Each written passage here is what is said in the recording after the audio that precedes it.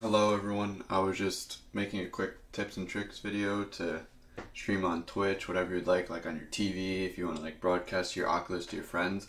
So I'm just gonna show it from like connecting it from here.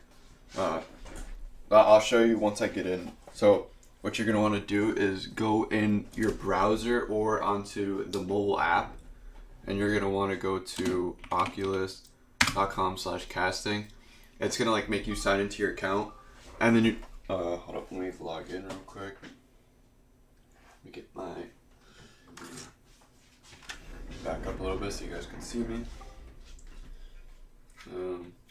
Just give me 1 second.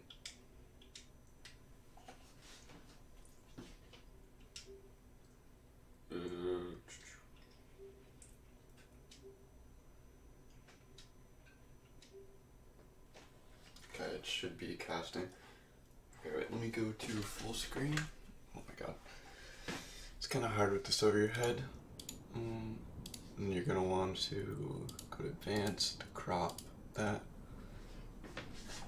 So what you're going to want to do inside your headset is once you get to like the home page, like all this, like whatever it says, welcome Brandon, you're going to want to go to, or not apps, you're going to want to go to the sharing feature. And you're going to want to go to casting, and it's going to come up with a thing like if you want to go into like your computer, you'll click computer obviously, app store, whatever, to your TV, whatever. But yeah, I just found that to be really interesting for me, and it made it a lot easier because you don't have to go out and buy a Chromecast. So once you have your Oculus connected to your PC through the oculus.com/casting, you want to go back over to Streamlabs or whatever you use.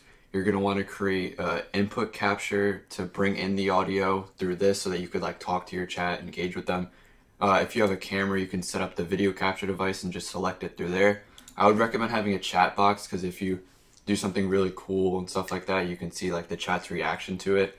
Then the output capture is really important because if you don't have that, they can't hear you or like what's happening in the game and stuff like that, or if you're watching a YouTube video or whatever. And then the screen capture is what brings your web browser, which is displaying all the content, over to Twitch.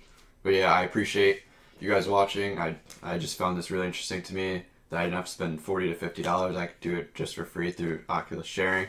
But I really do appreciate you guys watching. Have a great night.